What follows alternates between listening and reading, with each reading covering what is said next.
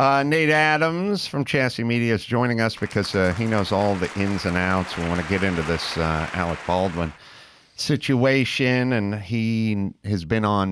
Nate has done many movies and been on many sets and dealt with these subjects. And also Dave Halls, who's the first AD on that set, who I believe was the one who said cold gun or good gun or something like that. It's cold weapon, yeah. Cold weapon was we worked with Dave for quite some time. Yeah, he was the first AD on Road Hard.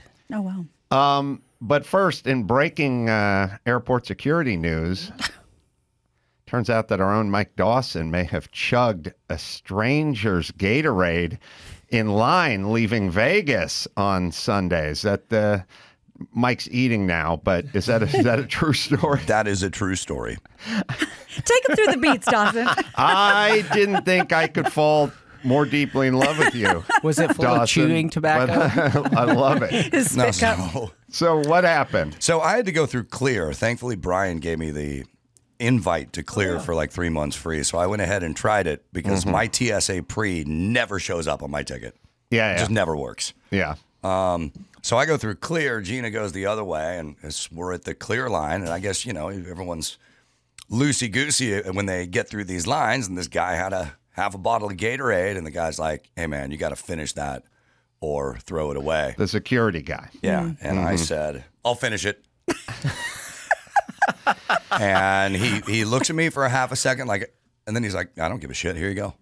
All right. So a couple things. So I chugged it and threw it away. What flavor? Orange. Yeah, good. Traditional. Yeah. I like that. I don't like all the Blue Mountain, Arctic Blast and all that bullshit. Stuff that's not even a flavor in nature. Adults who drink that. Right. But now, speaking of the adults, you know what I mean? Let's break it down. Like, if the guy... Does he have a mustache? Is he wearing cowboy boots? Like, there's stuff I want to know. Does he have black dude? Yeah, black dude. Probably about 5'9". $150. Oh. Okay, so seems fit. About 36, 37. Yeah, that's a good demo. I mean, for sharing. Yeah, Gatorade. you're probably good. Healthy dude. Well, I mean, I'm trying to think about it. Well, like, if you had if a guy had a chain on his wallet, I'd be less apt to want to grab the Gatorade. Like, I don't know what kind of composite I'm putting together in my head. You know what I mean? There's certain apparel, like maybe if he's wearing a members only jacket, I wouldn't want to hit off it. Oh, I'm trying to think. Well, first thing I would do is I would be much more apt to do it with a woman. Oh, for no good reason. Yeah. It's like how women's bathrooms in public places are always cleaner. Yeah. But a brother, so in a way, this is you just kind of reaching across the aisle, bridging the gap. Yeah. I like that. Actually, it was the Gatorade that was talking to me. A little dehydrated. Yeah. Oh my God! Didn't really care it was on the other end of it, but I see your logic in that. If it was someone with an oxygen tank, heavy few set, pounds maybe in a wheelchair, I might think twice. Sore. I don't know why cold sore's one. Yeah. You know what? If it was one of the dancing girls jumping back on the Southwest flight, coming back Stripper on Express, I might have not drank hers. Oh, really? Yeah. We were shocked as to how few dancers there were coming back mid-morning on a Sunday on a Southwest flight. All right. Well, you're a hero, Dawson, and I don't throw that word around lightly. Yes. Sorry, real quick. I just got to confirm something with you guys. Last night, 2 nights ago, whenever we were there, I was feeling great. We went to a great party, so much fun, went down, hung out with everybody. And I was like, you know what? I'm just gonna grab a little bit of money. I'm just gonna grab $100. I'm gonna do a couple of slots. I'm gonna do a little video poker. I'm gonna go over to the tables. It's gonna be great. So I got a $100 bill. I put it in the slots. It said 25. I was like, sweet. So I'll max bet, quarter.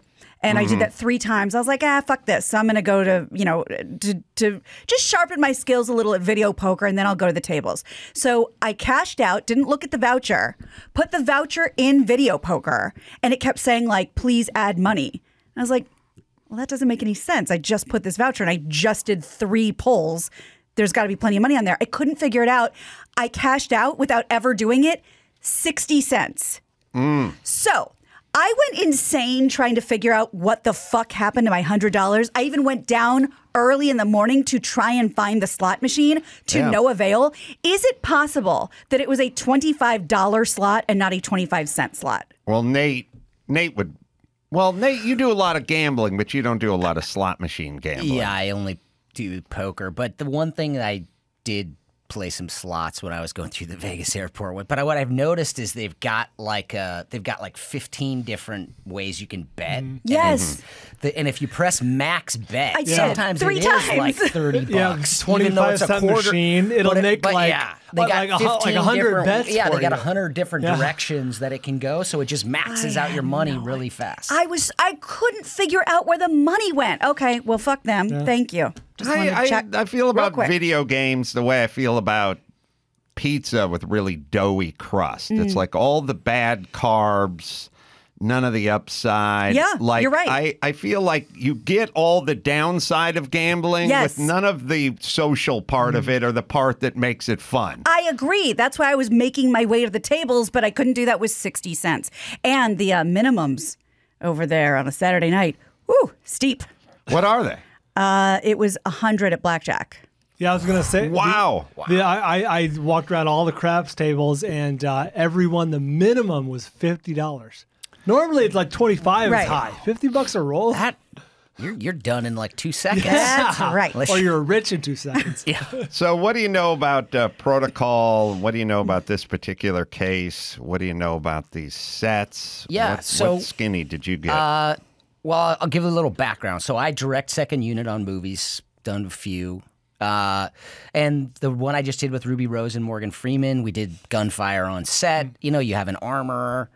So the armorer's job is to do everything that has to do with weapons. You know, they touch them, and then the first AD, his job is overall set safety, letting everyone know. So when we have an armorer on set, and the other thing that's a little odd about this to me is we never fired one bullet because the visual effects are so good now. It's so easy just to put those muzzle flares in post, and then you can put the squib, you can put the bullets bouncing off walls or cars in post. It's so easy to do. And so I think the shot they were going for was Alec Baldwin firing. It's an old school gun, so it's an old Western that you got to hammer back. It's manual. 6-shooter. Yeah, and I think he was firing it right into camera, which is where the DP's sitting. Right. I believe that's what happened. But anyone who, as Adam knows, I'm from Montana. I grew up around guns. The difference between a blank and a gun, there's no projectile on a blank. There's no, as you'd call it, lead. Right. So a blank bullet has kind of a little bit of a top with the brass, which is the casing. The casing that the gunpowder goes in. It's like crimped, right? Yeah, it's just sort of cropped at the top, like a little tiny maybe pyramid like this. Right, because they need to create the pressure. Yes. Right? If you just leave it open, you don't get any gas or back pressure. You have to sort of crimp the end. Okay. Yeah, and what can happen with those and what, like, even on a set when you're going to do, if I'm going to shoot Brian, you just position the camera so that I point the gun at the wall, but it looks like I'm pointing right at Brian because how you point the camera, and that's part of like what a second unit director or an action person does. But you never point the gun directly at Brian because even though you're firing a blank, there's sometimes paper, there's things that can still come out. You don't want to like put a blank in someone's face and pull the trigger. A little shrapnel. There's a concussion. Yeah, and Brandon Lee, like, they were using all automatic weapons, and what happened is one of the brass cartridges got rolled up into the firing mechanism, and then the next bullet hit it. It just fired that casing. The next bullet didn't hit it, but the gas, the pressure blew it out. The gunpowder blew it out the barrel of the gun, and he was hit by it. Right. Hey, Chris. I haven't looked up this Man Show bit in a million years, but I think it was Sloppy Joe. Sloppy Joe. The reason I'm saying that's because we didn't do any Man Show bits with guns except for I did go try out for the Hawthorne SWAT team, and I did fire every gun they had. That was kind of fun, but that was a real gun. But the only time we dealt with blanks and fakes and stuff like that was we did a cop buddy show called Sloppy Joe, I think. And yeah, the gun guy showed up. They're always the guy. They're in their 50s or their 60s. They have big calves, you know. They don't call it a gun. They call it a weapon. You know, it's all protocol, more protocol, just hard-ass dudes.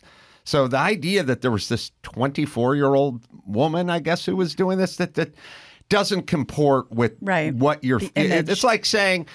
Oh, yeah, my Southwest pilot was a 19-year-old. Right. Like, it's like, huh? What? No, pilots are this person. Yeah, I read that her father was like big in the industry. A big armorer. But that not that unrecently, she had given an interview about like kind of being nervous about taking on this role. It was her second film. Oy. And the other thing that is the armor's job, which and I personally, like, if I'm directing and we use a weapon, you know, we had weapons on our set. Because I know so much about guns, I open the clip, I check the gun in the chamber and make sure there's nothing in it. They walk out and say, you know, weapon on set. They open it. They show all the talent. They show everyone. I usually deal with stunt guys who are very, you know, familiar with guns and weapons and stuff. But everyone should see the gun is empty. That's interesting you say that. I had heard from someone who knows that an interesting fact is that anyone supposedly on the set can go up to the armorer and say, let me see the weapon. You show it to everyone because everyone needs to be comfortable, crew included. The guy with the camera, you know, the guy the gaffer, everyone needs to be comfortable that there's a weapon that could potentially be live on set. For me, the confusion of there shouldn't be a live round anywhere near a set. Right. Period. It shouldn't be there because who knows who could grab it, put it. You know, people don't. Normal people don't know the difference between a blank and a live round. Possibly, you know, that shouldn't have been anywhere near the set. They said they were using the gun for target practice or something. What would that even be about? Other than general amusement, like the only were they filming like a can being shot off a fence or something? Even that, you wouldn't do it, no, right? I would cheat that. But what they may have been trying to do is to get Alec Baldwin familiar with the recoil of the weapon. You know, when you fire it, you get a recoil. And I believe it was a 44, so those do have a good kick to them. But that would be the only reason. And again, I would still probably use blanks, just unless you're at a proper range. And you know, I don't know why you need a live round. Well, you said something interesting too, Adam, which is Alec Baldwin, the actor, in the clear. Alec Baldwin, the executive producer, has a problem. It seems. I mean, it seems that way. And look, anyone who's ever been the boss can tell you that, you know, somebody can slip and fall at your supermarket. You could be at another location. You're still going to be the one. You're the deep pocket. Right. They're not going to sue the guy working the deli counter. It's who may have spilt the stuff you slipped on. Doesn't really matter. They go up the food chain and they try to find who's got the pockets, and that's who they go after. Right. Yeah, and as far as like set etiquette, the way that would work is the talent. They should and would not ever be responsible because the armorer and the first AD are the two people that is their job to make sure that talent is handed an unloaded, clean weapon. That is their job to check it. It is their job to make sure, and their job is to enforce safety protocol on set. So. You're right, but at a certain point, I mean, I hear Mark Garagos's voice in my head all the time, That's which tough. is like, they'll go, oh, and then who hired this inexperienced person? Oh, you're trying to save a few dollars in hiring this person. You knew they weren't qualified. Now it starts drifting back toward management. That's where Alec Baldwin, the producer, is. That's where you become issues because as a producer, your job is to hire everyone that works on the set, and you are then accountable in that. Well, and to make matters even more heartbreaking, you know, we heard that there was this crew walkout that day because of unsafe conditions. Well, guess who didn't walk out? Helena Hutchins, who felt responsible to not leave her crew and to not leave the set. So this is very sad. Very sad indeed. All right. Thank you, Nate Adams. Run back to the other shop, get some work done. Let's quickly plug Adam Carolla's Going Racing with Adam Carolla on our Pluto channel. If you have not seen it, you need to take a look at it. Channel 687, Pluto TV. Thanks, Adam. Thank you. Yes. real car guys doing real car stuff instead of just guys with tattoos arguing in a shop. All right, which is now my greatest lament. You guys think there's a whole bunch of car shows for car guys. There isn't. There's just a bunch of dudes with tattoos screaming, "We're not going to make SEMA in time." That's it. They're not. If you're really into cars, there's no real cars. Then who is that real for? Stuff. The people who create the car shows are not car people. They work for whatever channels, and they previously worked on The Real Housewives of Orange County or something. They're like, where's the drama? Where's the drama? It's like, where are the cars, you fucking assholes? And they get the same old shit. The other thing, too, is they get the same old cars. They're not interesting. They're not smart. They're not expensive. There's nothing cool about them. They never go racing. It's blah. But does anyone call the mechanic a total bitch? Throw a drink in his face? Oh, God. All right. We have DJ Khaled playing the guitar. He is. People keep sending me this. He is a master guitarist. Yeah. He's right up there with Charo. So this is a clip. So he got a gift. He was gifted a guitar from the Marley estate, just saying thanks for supporting and being supporting the reggae community, and so as a tribute, they gave him this guitar, and he has his assistant read this note. It's and then he begins to play it at the end. So let's just watch the whole thing. It's a minute long. It's incredible. Get a close up. Get a close up. Get a close up of the case, the guitar. You know what I'm saying? And a special note from the Marley family. Shout out to the Marley. Melissa, can you read this for me? Can you read this to the world, please? Okay. DJ Khaled, we're excited to share this new guitar with you. As someone who has an appreciation for Bob Marley's life and music, we want you to be one of the first to play the Gilded 20 Marley, based on Bob's at-home songwriting guitar from 56 Hope Road. This guitar inspired songs that help unite the world, and we hope it gives you inspiration as well.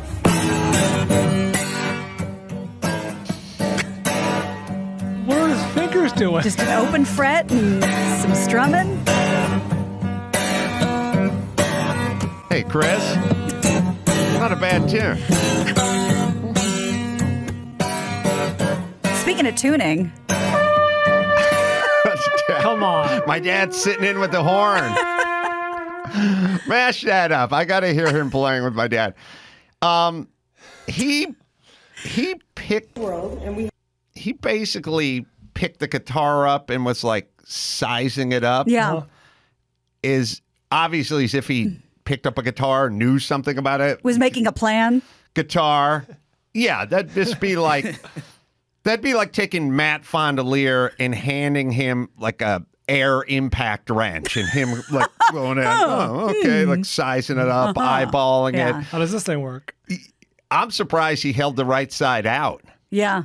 We're assuming he's right-handed, but yeah. Sorry, can we have DJ and Pop's Carolla mashed up? As well. Who's mastered their instrument better, Jack Carolla or DJ? Remix. Buffalo Soldier.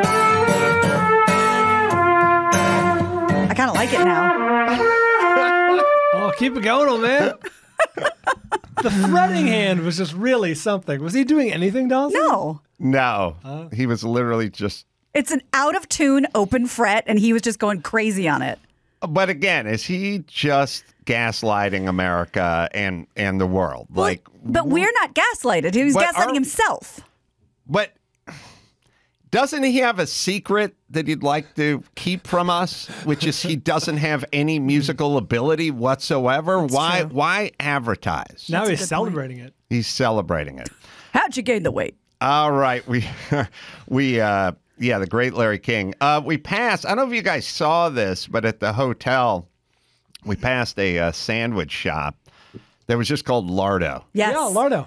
I had a porchetta from there. Dude, I Lardo's wanted high-end. something from there, but You know, have you seen at Lardo? What's their saying? Like the fat, all the fat that's fit to print or something? Like they had some sort of like fit to pinch. It's Lardo, Yeah. and then it says something about being fat. Didn't we catch that? No, you just told me you passed by it. I didn't see it. Oh, but didn't you go? I ate there. Well, Lardo was set up outside, and then it was also in the food court area. Right. But Chris, didn't you go like, oh yeah, or something? Like you saw it? No, I didn't see it. That was me who said it. Oh, okay. Well, you can find the picture. Yeah, that was me. It was delicious. I was like, it looks good. Sorry. Is it bringing fat back? Yes. Lardo, bringing fat back. Well, we're now there. We've just leaned into it. It was funny because I went down there. That's where we're at. I went down there right when we got to the hotel because I was really hungry, and no line at Lardo, which was phenomenal. Line around the block for Hattie's or Hattie I went B's. to Hattie's. People Hattie really B's, wanted that for the fried crispy chicken sandwich. It was really good. All right, Max Pad. Oh, did we ever find Sloppy Joe? No, I can't find it. Where that is? I wonder what it's called. Definite Man Show bit. Definite season 4, season 3, season 4. I remember because Jimmy was in a Sloppy Joe outfit the entire time, and he was fucking miserable. When you put people in a shitty outfit, he's in like the mascot. It seems around his waist. It's funny for the first 4 hours, right. But as you get to the 11th hour, and then you start going, let's try it again, and then the person in the outfit sweating their ass off is like, fuck this, come on, let's go. Yes. All right. Let's see. Ian Bagg is going to join us. He's got some of his mysteries to speak of. I had a funny visual, which is I went to the dentist office to have my teeth whitened, and I'm filming this thing this weekend. Became apparent I should probably light my teeth up a shade or two. And the thing that's funny is you wear the mask into the dentist office because it's LA and you got to wear a mask. And then as soon as you get into the office and into the chair to get your teeth whitened, they put a lip spreader on you. Oh, yeah. Now, it is just an apparatus that gets your lips and your mouth all spread out. Yeah, you look like Mr. Ed. Just see the teeth and gums. But it's funny that off goes the mask and in comes the mouth spreader, which is like now you can't shut your trap even if you try at this point. You go from no breathing, no expelling air to wide open. Couldn't be wider. Open. Did it hurt? Yeah. It's like it's uncomfortable. Not the spreader, but the actual laser treatment. It's everything that works Hurts. If something works, there's a version of walking on a treadmill for 5 minutes and then having a beer and going home. But that doesn't really burn the calories. Yeah. If you really want to get the effect, you got to the quads have to hurt a little bit. The stuff that kind of works in life has to sting a little bit. You have to know it happened. Yeah, you can get the Crest whitening toothpaste with flavor crystals in it or something. That'll be fine, but it doesn't do anything. It's not penetrating. Yeah, it's kind of how life... The whole teeth whitening thing is if you want your teeth whitened, it's going to sting. Yeah. And it'll be a little uncomfortable. But then that's, that's what you get. Yeah. All right, let me hit Simply Safe here. Want to feel a little bit safer at home? No better time than now. This week, our friends at Simply Safe are giving my listeners 40% off their award-winning home security. Simply Safe has everything you need: indoor and outdoor cameras, comprehensive sensors, all monitored around the clock by trained professionals who send help to assist you when you need it. Named the best security system 2021 by U.S. News and World Report. Easily customized. That's right. You get a custom system. You can do it online. You can get free custom recommendations as well. This is Simply Safe's biggest discount of the year. Get a complete home security system starting at just over $100 with no long-term contracts or commitments. Offer ends soon. Take 40% off at simplysafe.com/Adam. Do it today. That is simplysafe.com/Adam. Ann Heche is coming in later. Oh, my God. Kaylin was reading me her bio. Holy good God. Quite a story. Got a lot going on. Oh, my God. Dawson, maybe you can find some of that. But some of the personal stuff with Ann Heche and her bio is insane. Insane. I mean, we've interviewed her before. I forgot. I just forget. Or maybe you have it, Gina. Well, yeah, I have it. If it was one or two things, you'd be like, damn, this is just a list that doesn't end. It's relentless. Do you want me to read you some of it? Yeah. All right, let's see. Born in Ohio, youngest of 5 children, moved 11 times during her childhood. Settled in New Jersey at 12, lived in an Amish community at one point. Father died of AIDS when she was 13 and says she was raped by him. Estranged from mother after accusing her father. Sister died of brain cancer. Brother died in car accident. Surviving sister once worked as a prostitute, now designs jewelry. In August of 2000, had a mental health episode outside of Fresno while on ecstasy. That's all I have here, but I believe the list was even longer. Yeah, Dawson has a much more detailed version if you want to get into it. I do. Do you have a little more there, Dawson? Yeah, so we left off surviving sister. Abigail once worked as a prostitute, now designs jewelry. She parked her car in August of 2000. She drove from L.A. to Cantua Creek outside of Fresno, parked her car on a dirt road, walked 1.5 miles through the desert wearing only a bra and shorts, knocked on a stranger's ranch house. Owner recognized her, called police. Combination of mental illness and having taken ecstasy. Told cops she was God and wanted to take everyone to heaven in a spaceship. Created a fantasy world called the Fourth Dimension to help cope with childhood abuse. Her alter ego was Celestia, daughter of God, half-sister of Jesus, had contacts with extraterrestrial life forms. Recovered from mental illness following the Cantua Creek incident and put her alter ego behind her. Dated Ellen DeGeneres from 1997 to 2000. Introduced to Ellen by Vince Vaughn at Morton's in West Hollywood. Oh, wow. She was on Dancing with the Stars last year. Oh, yeah. Third person to be eliminated. That probably went about then. All right. You get it. Crazy life. Yeah. Stories. Good interview. So we'll talk to her coming up. Is Ian Bagg around yet? Maybe hit a little weather-related traffic. Possibly. I haven't heard anything yet. It's pouring right now. It is. I hear he'll be here any second. I am so dumb. I make no weather-related alterations in my life. I don't bring an umbrella. I don't wear the right shoes. I just wear the same thing. Maybe it's an LA thing. I'm just like, I wear the same thing every day because that's all there is. You are dressed as Adam Carolla. Right. And then I show up and it's pouring and I'm soaking and my shoes are sopped and I'm like, what is this? Well, What's the meaning it's of raining. this? What is the meaning of this?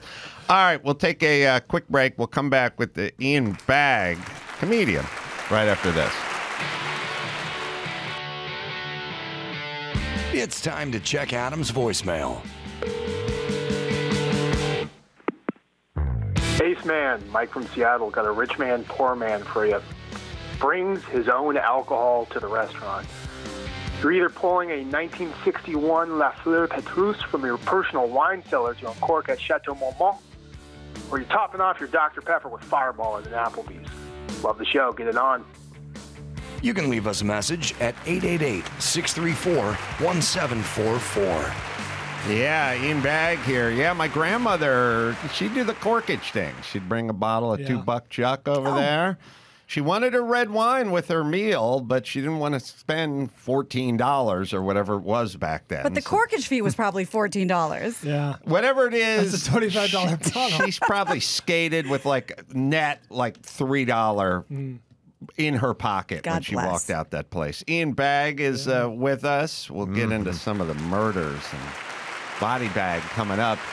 Kyle Dunnigan was your roommate? He was my roommate in New York City. I think I was his first ever roommate, to be honest with you. We all lived in a 2-bedroom. There were 6 of us, kind of a thing. All comics? Yeah. All comics? All comics, yeah. And 2 waitresses, one waitress and a waiter, I think.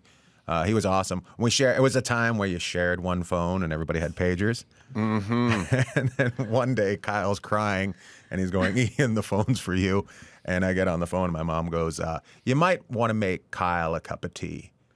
And I'm just like, she just called up and started telling a story about my uncle dying to Kyle, and he happened to have an Uncle Rick as well. Oh, my God. So he killed Uncle Rick for Kyle. My mom did. And he kept going for it. And he's like, what happened? Oh, it was an accident at work. What happened? Oh, a logging truck accident. And he's like, his uncle works in New York as an accountant. He's like, how did a logging truck get into the 5th floor? I remember, God, those roommates. I had a ton of roommates We should try to figure out how many roommates we've all had. Now, I don't know if you can count frat houses, maybe the room in a frat that house. expands it a lot. But I've probably had 10, 13, roommates over the years. Yeah. And there was always speaking of the phone, we had to whack up the phone bill. And there'd be that thing where it's like there's $17.61 to Sacramento. And then everyone would go, I don't know anyone in Sacramento. Well, somebody called Sacramento and was on for 27 minutes. 2:30 on a Thursday. I was at work. I don't know anyone in Sacramento. It's like, remember that? That was good time. Parse everything out and highlight everything. Oh, God. The bill was in my name, and my roommate was Italian. So, of course, there was all these international charges to Puglia, Italy. I'm like, hey, Alex, I think this is you. He's like, I don't know, man. I know. I had a roommate from Philly. Like, we got calls from Philadelphia. I don't remember. Like, I don't know anyone in Philly. You have your parents live in. It's probably you. I blanked all that stuff out. Prove it. I completely blanked having to share the bills out of my life. I forgot about that. I don't know anyone at Assisi. Yeah, the phone bill you could parse out pretty good. Right. The problem I also had, like the roommate, we didn't have heat or air in this house we rented. And he had the space heater that he would frequently just leave on all night, all day, like go to work, and it just be in the bathroom burning the inside of the door, and it's like, then it comes to the electrical, it's like $426. It's like, hey man, I've barely got anything to plug in. How did we get here? It's like I wasn't even here. I was at work. You got space heater running all fucking day. That's how trying to save money. That's why we don't have air or heat. Right, but you can't parse that one out. Yeah. You can't highlight it. You can't do it that way. You got to split it. You got to just split it evenly, right? And I was always I had skills. So my roommates were, struggling actors and bartenders and comedians and stuff like that. But I was a journeyman carpenter. So when the water heater went on the fritz, I had to replace the water heater. Like, I had to fix the shit around the house because it was always kind of understood that we weren't on great terms with the landlord. So we didn't want this guy coming by with the prying eyes. And so you tend to just, the front door, the deadbolt's not latching, Adam, go do it. You can fix it. And that's what I would do. But it never backed anything out of it. Me and my friends moved into a house in Vancouver, and the first month they sold the house to this Hong Kong conglomerate, and they were going to turn it into a high-rise, and they didn't know when it was going to happen. And they didn't show up for rent for a year. Oh, sweet. So we were just like, yeah. Great. Like 14 months in, they show up for all the money and to tell us that we're leaving. Wow. And we're like, we don't have that. I'd be like, you can have one or the other. Yeah, we're leaving. So we had an end of the world party at the house because they were tearing it down. Oh, really? It was pretty awesome. I had, I've probably been as equally in the same amount of houses as apartments in terms of roommates and rentals. I'm trying to think. I've had bad roommates. Everyone's had bad roommates. My theory is the bad roommates are the roommates whose moms love them the most. Because my mom didn't love me. So if I made lasagna, it wasn't up to anybody to clean up after but me. Like, I would just go, you better, no one's going to do that for you. Who the hell wants to look at your old lasagna pan? I had a roommate or two who was adored by their mom. They didn't feel that way about lasagna pans and stuff. They were like, in their world, it's like, well, someone's got to come in here and mop this up. Right. I'm done. Got confused. Well, my mom killed Kyle's uncle. Oh, that's right. A logging accident.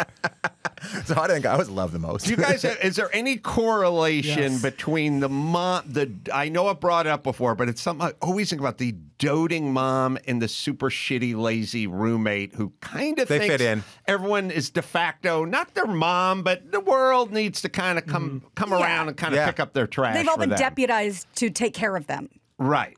Yeah. I know it pretty well because I think I was that roommate at first, because you've met Marlis. But yeah, I didn't know how to do anything. And I'm not blaming them, but I was never allowed to have a job besides camp counselor. I was never allowed to make money. How do you counsel if you've never had a job? I wasn't allowed to have a real job. We got $3 an hour. Yeah, but still. I was never allowed. We never had an allowance. It was if we deem it acceptable, you'll get it, but we don't pay you to be our kid. We don't pay you to set the table. This is what you do because you're our kid. So I really had no sense of how fucking anything worked in my first apartment. So I was the shitty roommate until I learned how to be a human being. What do you do? I've had the roommates that then got the girlfriend, and the girlfriend sort of moves in, and now you have a de facto third roommate that doesn't pay rent. The same price. So always around watching TV. Just always there. And now it's kind of weird because you're living with this person you're not banging at all. And she feels very entitled. She's like there all the time. Yes. And you're and like, they're annoyed when you come around. Yeah. They judge you too. Like, why are you such a loser? yeah, you don't have a girlfriend. Right. They are, Yeah. but what do you do? And because I've had that, and I've had this super weird, lazy girlfriend who like would come in, make a mess in the kitchen, and be like, "Oh, I'm going back to my place now." Like, really? There's lipstick all over the fucking glasses. Like, that's no good. It's no good. I don't know, man. I don't wear lipstick. What do you do? Do you have a You gotta talk to the conversation? dude. You got to talk to the dude. Of course. And she'll do something like, "Oh, but I made everyone cupcakes," but like she didn't pay rent for 4 months. Right. Yeah. You usually no lose good. that roommate too. That roommate usually goes. Good. Once you talk to them, Yeah. then they're all butthurt. And That's they have right. to go. Good riddance. Guys, she's the best. Why would you guys be assholes to her? Because she is the best. I had the roommate. I had this roommate. I'm very enamored with people who sort of judge themselves much differently than society. They're very generous to themselves, and I'll give you an example. So I had a roommate. So when I moved out of my last apartment, I had a roommate, and I kind of felt bad for leaving my roommate. But I bought a house. So I was like sort of becoming successful now, and he hadn't really become successful. And the house was big enough. It was probably 2,300 square feet, and had a second bedroom. So I said, well, why don't you move into the second bedroom and we can just live in this bigger house together. Oops. And then he was like, fine, but I don't have a job or anything. And I was like, I'll let you slide for a few months or whatever. And he didn't pay rent for like 6 months or something like that. And we worked up a tab. Maybe it was $4,000 or $3,000 or whatever that number was. And he still didn't really have a job. But I said, the good news is I'm like working on this place. And like you could come here and paint on Saturday and kind of you just work it off. Yeah, and washing he's like, dishes. all right, I'll work it off. He showed up for about 2 4-hour sessions on a Saturday, and it was like, all right, we're good now. We're even. Like, yeah, you Mark Garagos, you get $871 an hour to paint, like, because that's kind of how the math is. The math is working out that you're making several $100s an hour to paint living rooms. That's really the math. Yeah. You've got 9 hours. You owe me $3,300, and you figure we're good. Yeah, 8 hours should cover it. That should cover it. I'm just saying, people are pretty generous with themselves. They round You up. know what I They mean? round up. He's made himself a contractor. He's charged you so much. He's gouging the homeowner. My aforementioned Italian friend who I roomed with for many years, good close friend of mine. We had a third roommate for a short period of time. I think I told the story maybe once years ago, but his name was Jacob, but he was terrible. And now that you mention Loved Too Much by the Mom, it makes perfect sense. He was a bit of a sociopath. Jacob would not do anything. He wouldn't help with any chores, dishwasher, whatever, washing dishes, cleaning, whatever. And eventually I got frustrated after a few months of this. I'm like, Jacob, you have to help. You have to help a little bit. Can you please just unload the dishwasher? And he stands up from the couch and he goes, fine. And he trudges over to the dishwasher and starts to unload it like at that moment. And I'm standing there and he stops. He looks at me and he goes, I'm not your employee, Brian. I'm like, wow, no, you're not. So Clearly. jealous. Fired you long ago. You've made that if you very were. clear. I'm jealous of those guys. They live well. They He live was well. so offended that I asked him to unload the dishwasher. I've told the story before, but it's been a long time. We had 3 dudes in a 1-bedroom in North smell. Hollywood. And then the one dude had the girlfriend too, and she would hang out. Now there's like 4 people in a 1-bedroom. And me and my other roommate were like, we got to get rid of this guy. How do we get rid of this guy? He was our friend. On the next episode of Body Bagg. I know. Just tell him you got to leave, man. So I was like, okay, I know how to do it. So I called the landlord, and it was this great conversation. I called Jim, the landlord, and I went, hey, we have 3 guys living in this one apartment here. And I know that's against the rules, right? And he's like, that's against the rules. You know when you tell people stuff and then they act like they found it out? You're darn right it is. And you're like, yeah, it is. Right. These are like cousins of the people who you say something and then they go, I'm not going to do that, and then they jump in. You go, I was going to go to Vegas. I was thinking about leaving LAX, but I decided Burbank would be faster. And they go, don't do LAX. You're like, that's exactly what I just said to you. But no, thanks for making your idea. Dude. Right. So I called Jim and I'm like, hey, Jim. Got a 3rd guy here. I know it's against the rules. He's like, that's against the rules. And I'm like, yeah, I know it's against the rules. So he's like, this is in violation of your contract or whatever it is. I go, I know. He goes, well, you can't have that. I go, I know. Now put that into a letter and then send it to us. And he's like, yeah, well, this is against, I was like, yeah, this is against your lease. You'll be receiving a letter. Understood. You'll be receiving. So he sent the letter over, and then we also had to make sure that the other roommate opened the letter. Oh, right. Because we didn't be the one, like as the town crier, reading the letter. Yeah. It seemed a little cooked, you know what I mean? So we just kind of left it out, kind of went, the landlord, what's he want? I don't know. Should check it out. See what he said. He's like, open it up. What is it? I was like, well. And then, but it still came down to one of us. Well, I was going to say. But didn't 2 of you have to leave?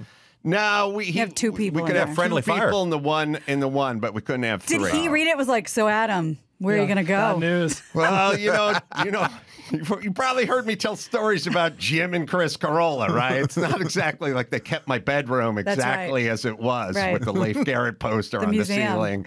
No, hey, one house they converted. By the way, the houses I lived in were so fucked up that when the kids left, the rooms didn't get converted into offices or dad's study or anything. They got converted into storage units. Oh, boy. Like literally, they became storage. My room became Sounds the like junk my parents room. might be your parents, just to let you know. Yeah. So it was well documented that I had nowhere to go. I wasn't going anywhere. But that's what I'm saying. Did he realize that as he read the letter? I just put it between the 2, but we kind of worked it out, and he was the last roommate in, so he was first like, well, you Yeah. got to be the first to go. Yeah. My favorite roommate was we moved into a place and we rented a U-Haul. And we didn't do any calculations, and we took everything out, and it got stuck on the roof in the parking lot. The actual U-Haul. The U-Haul. The clearance So we had to bring all the furniture back in to weigh it down to drive it out to get it out of there. The staff, Kaylin had 3 roommates.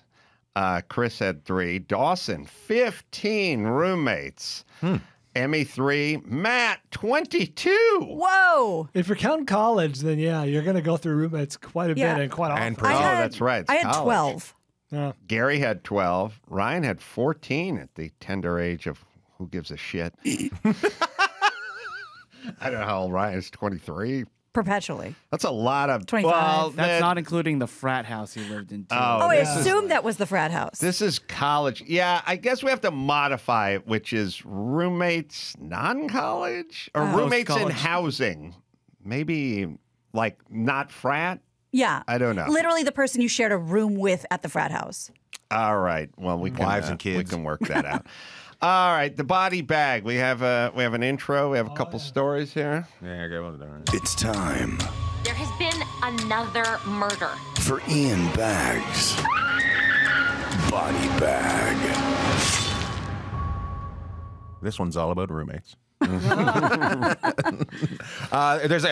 first one was there's a guy, Dylan Millard. His family owned an airline in Canada, and first of all, it was about Canada, so I was very excited. I was like, "Yes, we're finally in the news." And he killed his dad, but they didn't know he killed his dad. and he shot him in the eye Oh. and made it look like a suicide, which is just No the green. just the weirdest suicide ever, to shoot yourself in the eye, right? But then he started building his. And I think Adam would like this. That's that Woody Allen joke where he goes, he shot him in the eye. Oh, he's blind? No. Oh, yeah, the bullet. Yeah. It's a Woody Allen joke. That's I don't know awesome. what, Manhattan or something. Sorry. That's okay. So, anyways, this guy started building. Started building incinerators to get rid of bodies. He was just like he killed. buddies. Yeah, because he killed his girlfriend, and then he started hanging out with a buddy, and they kind of got into it, like they were roommates. But he inherited the airline.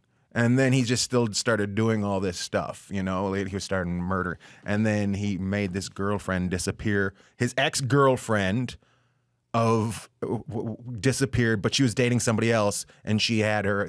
I love this part. She had her phone and her iPad, right, with her when she disappeared. But they just took it over. Like they just took over the iPad. They adopted it. Yeah, they adopted. So they had all the information on the iPad. I just love Smart guy. and nobody's ever smart in a murder. and the thing that got me so mad was this kid had everything. He just had everything. He had his own airline, even though he was going to get it, even though his dad didn't die quick enough, so he killed his dad. He was going to have everything. So he just started it up. But then he got excited and he just like enjoyed murdering people. So he built this incinerator. And then they needed a bigger truck to pull the incinerator.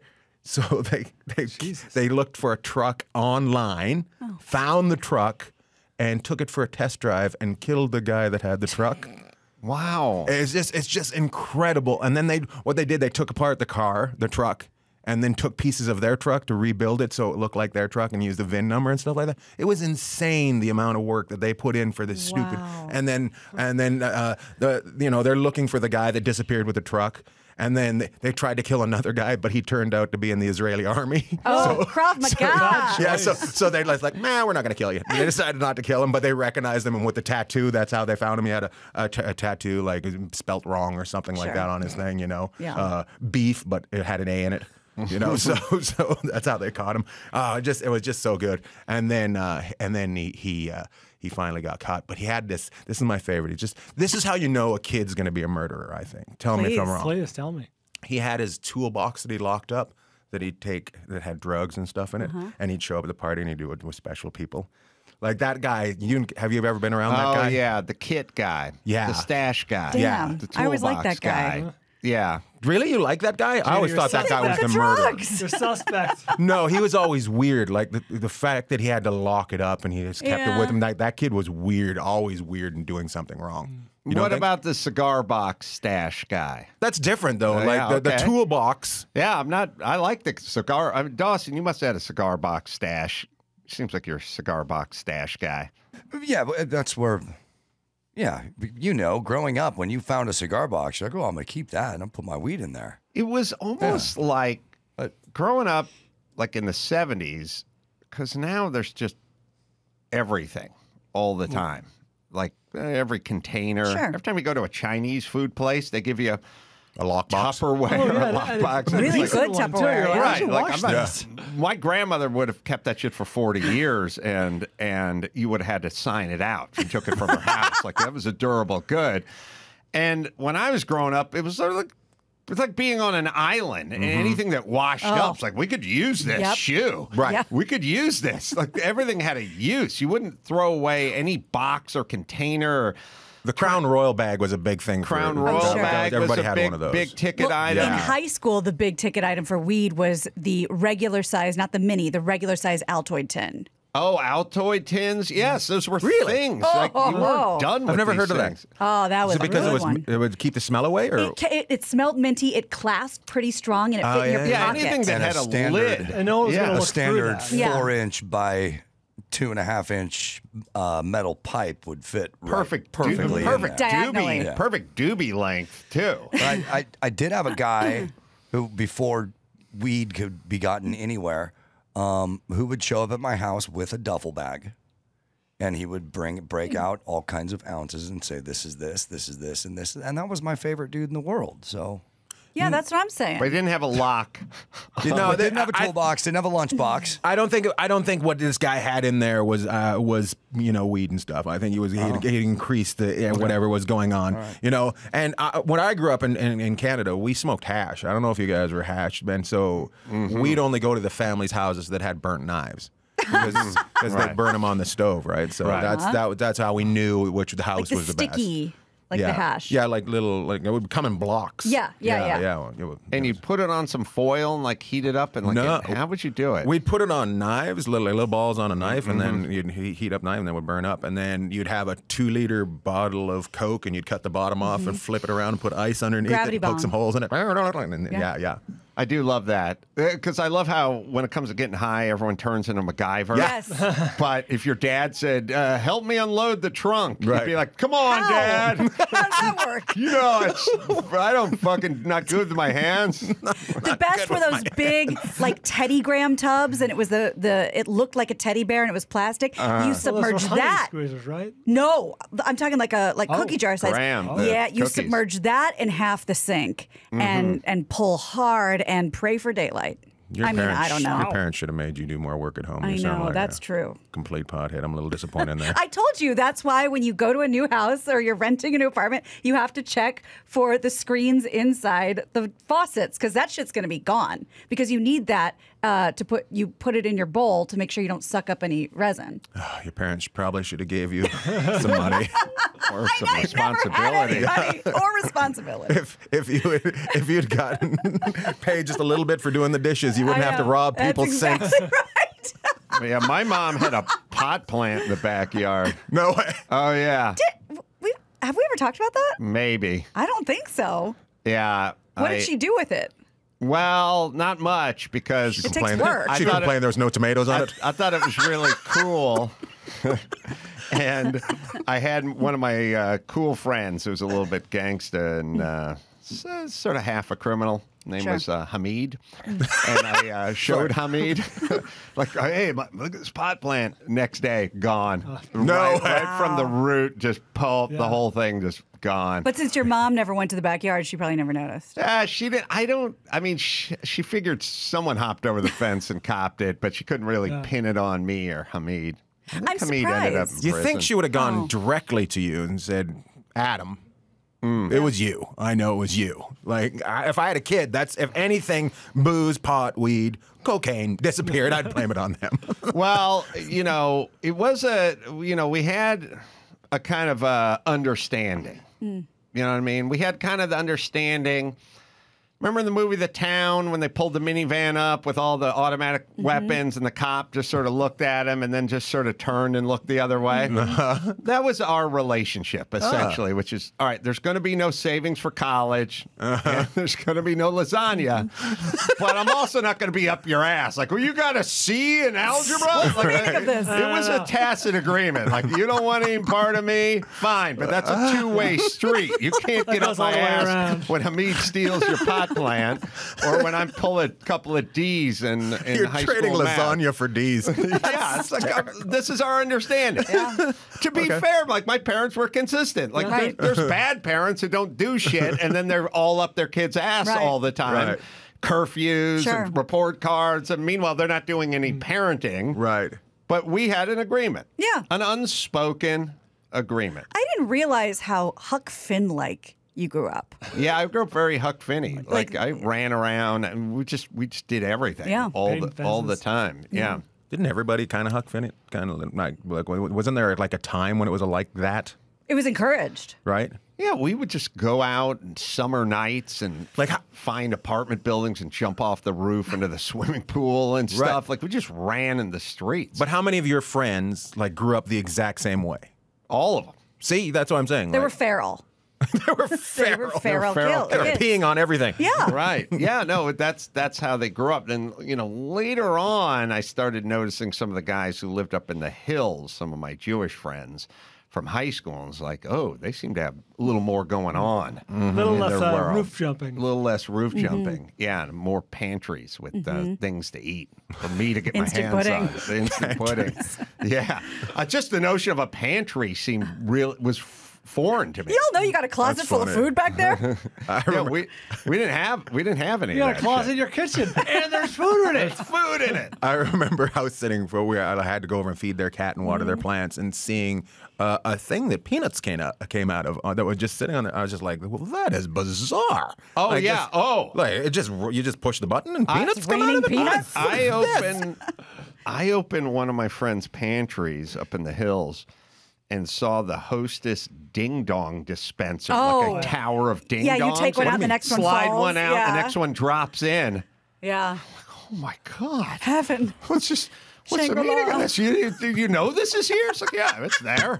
Why aren't you? What do you mean? Weren't you all up in this yet? How come you didn't say anything? It's like, I don't know. It's just there. You want a ding dong? Another one drops down. Like, well, but how fast can you move your hands?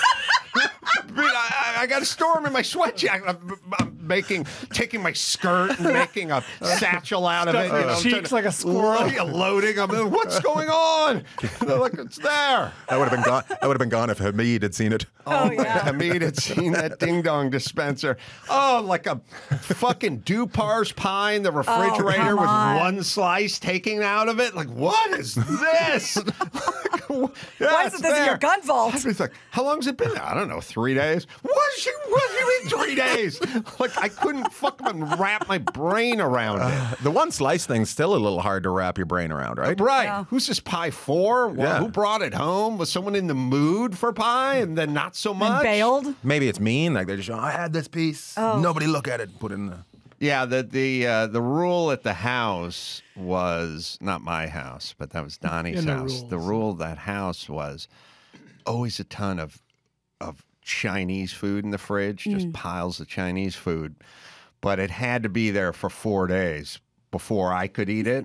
At some point, Domain poisoning. well, at some point it would go south, and then it was a no-fly zone for the dad and the mom. Right. But that still didn't mean I couldn't bring it back to life with the microwave. Just sweet spot. Sprinkles of water. But it was always a little controversy about when the Chinese food hit the fridge. Like it'd be like, well, it's Tuesday, right? Yeah, I think my parents went out. Did they go out Saturday night or Sunday night? I can't remember what night they were. Come on, Saturday. Come on, Saturday. Come on. But whose rule was it? Was it the kids or the parents?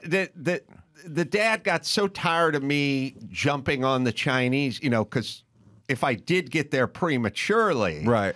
and I just vanquished his Chinese food. He was like, fuck, I brought all this shit home a day ago. Where is it? And Adam ate it, and they're like, you can't eat any of this unless it goes Unless it starts getting south. fuzzy. It has to start going south. So was there a conversation where they had with you where like you had to sit down and look, Adam, you can't eat our food? Oh my God, when I used to babysit my neighbor, well, you can't eat, you have to wait 3 or 4 days. Yeah. They're just There's a 3 or 4 day rule. look. That is so funny. The cooling off period. That is so funny. 36 hours, Adam. When I babysat my neighbors, I used to just fucking go full, Kodiak Bear in a dumpster on their fucking fridge. I mean, I would open pie filling and dump it in a bowl and put like marshmallows and Toll House morsels. It's like I would go nuts, and like I would have. And I would have very uncomfortable conversations. Like, we're leaving. There's a full ham in the refrigerator. That is not to be touched. We've counted the spirals. That is for Thanksgiving. That do not touch.